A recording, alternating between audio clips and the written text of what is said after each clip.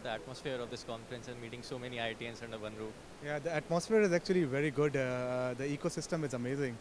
It's my first time here, and the fact that IITs are investing in it and are having organizing this chapter in Bay Area, it just sets the startups and the young people for success. So I wish NITs also get this idea.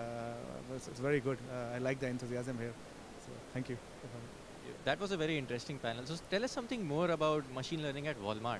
Yeah, so at Walmart, very big company, think of it as two operations, right? I mean, if you think fundamentally what a marketplace is all about, it's like what items should Walmart carry?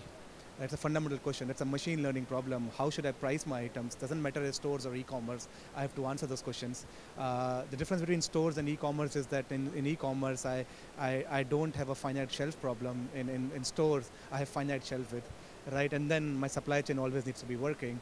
And so what Walmart is investing massively in AI is to answer, to see whether I can have a positive uplift in my ROI, in my both in my top line and my bottom line. Can machine learning help take the decisions much more efficiently that humans being used to take, right? And can we outperform? Because that's the promise of big data and machine learning. So that's the reason why it is investing massively. And we all know that so much of data is being generated right now. But what are some of the challenges that you see in applying ML to all those data sets? Yeah, so machine learning is an interesting phase because machine learning has seen success in wherever I have either big data and labeled.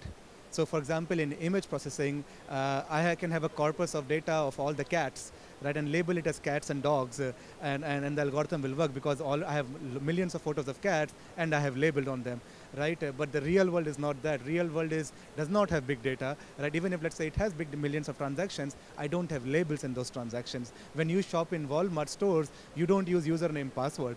Most transactions are cache. So the supervised learning paradigm cannot just directly be applied. And so most of the advances in machine learning that we are seeing today are on reinforcement learning side. And if you think how our brain learns, when we are born, and I have a 2-year-old daughter, I'm reinforcing her own idea.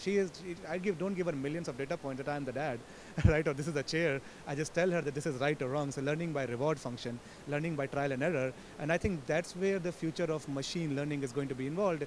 If we have to ever build an artificial general intelligence, AGI, then we have to crack reinforcement learning. We have to crack unsupervised learning, right? Supervised learning is very mature. It solves a specific set of problems where I have labeled data.